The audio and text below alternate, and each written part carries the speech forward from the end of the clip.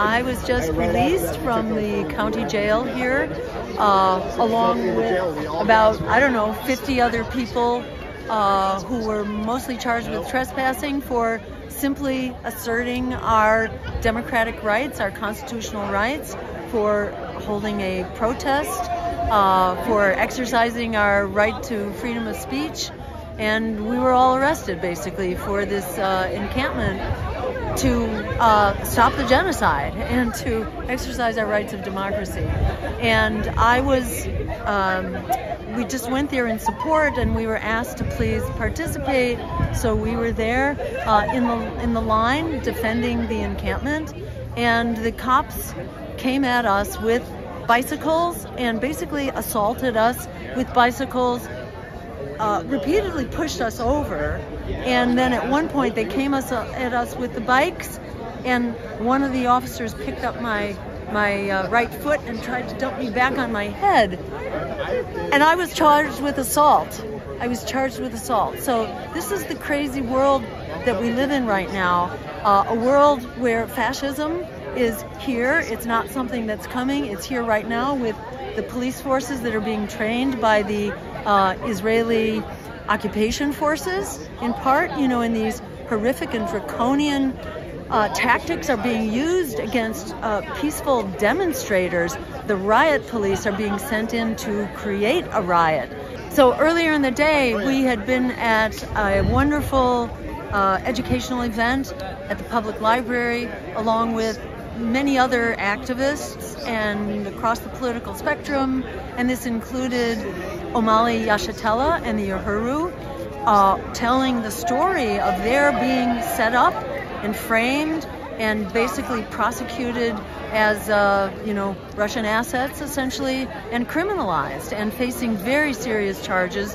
Their case will be heard later in May, and encourage people to turn out for it and support. And it's ironic because I myself was investigated for 3 years by the Senate Intelligence Committee for very similar charges, which were investigated for 3 years. They couldn't find anything, so I was basically exonerated, but the charge is still out there. The press pays no attention to that, and I know what it's like to be charged as a criminal for your basic political beliefs that you've held, for all of your life, and for which you don't need Russians to instruct you what to do. These are essentially, things that American activists know and see, and Omali himself has been such a incredible educator and advocate to end colonialism, to end this failing empire, which is now, for a long time it has come back to bite us. But now that's happening more broadly. I think it was more focused on the African American community, but now that kind of oppression and that violence is also hitting home right here in our colleges. So we have a big fight ahead. We have a big fight for democracy. We have a big fight to stop the normalizing of the torture and murder of children on an industrial scale. What happens in Gaza is the tip of the iceberg of this kind of really global abuse by U.S. empire. As Martin Luther King said a long time ago, my country is the greatest purveyor of violence in the world today. That is still true. And in the same way Martin Luther King said that militarism, imperialism, and extreme materialism, or AKA capitalism, these are all joined at the hip. This is the triple evil, and colonialism is a part of that, and that's kind of Omali's message, and we're experiencing that.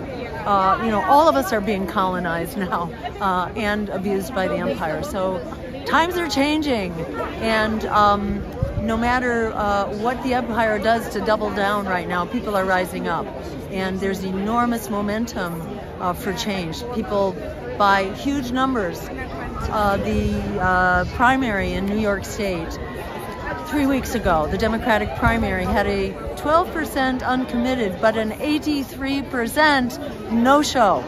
relative to 2020, which was the same thing where the election had already been decided. So it's not like, oh, this is a decided election. No, it was decided back in 2020 as well. So the floor has fallen out from the political system as it currently exists, and people are clamoring for other choices with integrity that are accountable to everyday people, to working people, to students, to young people, to communities of color, to all those who are really being marginalized and abused and put at risk right now. So, you know, in gratitude to all those who are struggling for our democracy and for the end of this genocide, and greatly appreciate the role of Uhuru and Omali Yeshitela in this struggle. Thank you all so much.